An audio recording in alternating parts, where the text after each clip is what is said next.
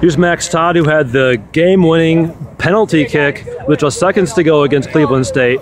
Max, first of all, at the end of the game, mere seconds left, what did it mean for you and for the team to have the opportunity to finally get a goal in the second overtime? Yeah, it was a big moment because in the league, where if we lost, we would have been fighting for the 6th place, 5th place.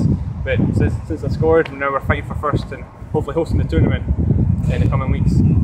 What was going through your mind in that moment when you set the ball down on the spot and lined it up to send it in? I was surprisingly quite confident. I felt like I'm going to do this, so I didn't really think what would happen if I missed. It was more like stick it in the net and then think about it later. Yeah.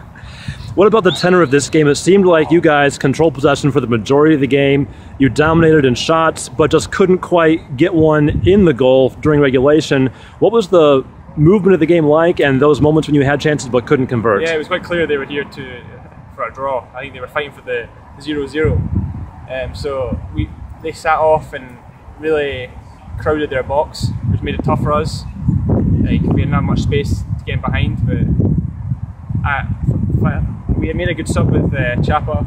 Our winger came on, put a lot of crosses in, and yeah, we got a deserving penalty in the end.